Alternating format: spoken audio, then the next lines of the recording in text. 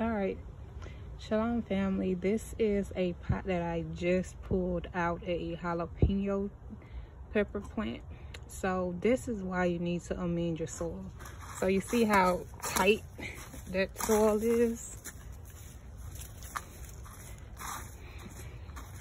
Extremely tight, right?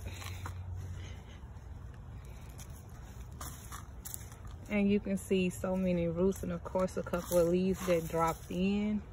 So all right, so if you try to plant something in here, it will grow, but the roots and the tightness of the soil will affect your new plants or your new seedlings. So keep that in mind. Amending your soil, it helps you to save in your pockets. Keep in mind, if you consistently buy container soil mix, that can eat away at your pockets when you could just reuse the same soil.